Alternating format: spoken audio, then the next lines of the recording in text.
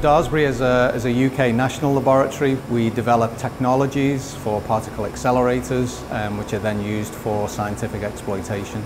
At Daresbury, from an accelerator perspective, the facilities you see here are the sort of cutting-edge machines that we're putting in place. So we're attractive a partner in worldwide projects for two reasons.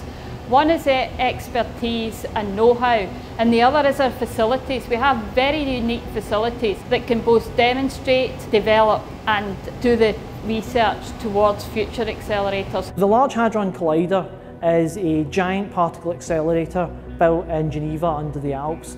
It's the same size and depth as the Circle Underground line in London. Now we've found the Higgs boson, we'd like to know more about it. To know more about it, we need to discover more of them, and to do that we need more collisions in the machine. There are other rarer particles which may be being produced at the Large Hadron Collider, but not enough of them are being produced for us to detect. So we want to detect more of these events so we can discover things in a short timescale. So the UK is delivering some of the subsystems for this project. We are delivering what we call crab cavities, which are special radio frequency cavities which align the bunches so we have more chance of collisions. We're delivering collimators which take stray particles out of the beam so they don't damage things, because the LHC itself has the same energy as a jumbo jet takeoff. So if it was to hit a component, it would damage it.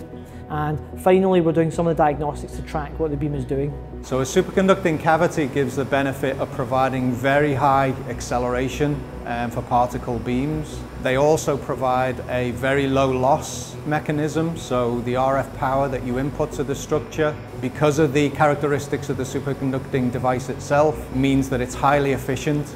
The reason engineers are involved is the scientists tend to have the big ideas and ideas of how we're going to improve the machine, but the engineers are required to actually implement this. So the engineers tend to be involved more on the detailed side of things.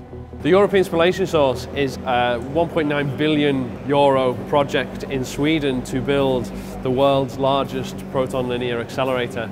The European Spallation Source is often billed as the world's largest microscope, so this allows for interesting science in material science, for looking at things like new composite materials, or looking at pharmaceutical materials or life sciences. So the UK is looking at 6 or 7 different projects, 4 of which are based at Daresbury. I'm involved in 2 of the projects here, so I'm project manager for both the RF distribution system and the warm linac modules. Both projects have been running for the last couple of years now.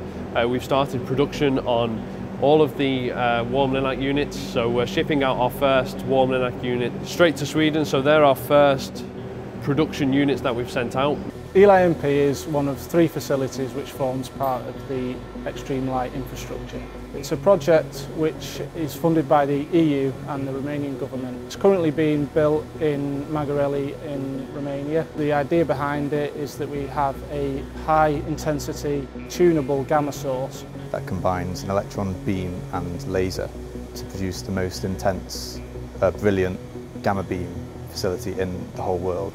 The UK are making part of this accelerator because Daresbury Laboratory has over half a century of expertise in making accelerators and are world leaders in producing electron accelerators in particular. We're trying to develop unique engineering solutions for what the next generation of facilities need. Having the appropriate levels of engineering specialisms is critically needed for coming up with an appropriate solution.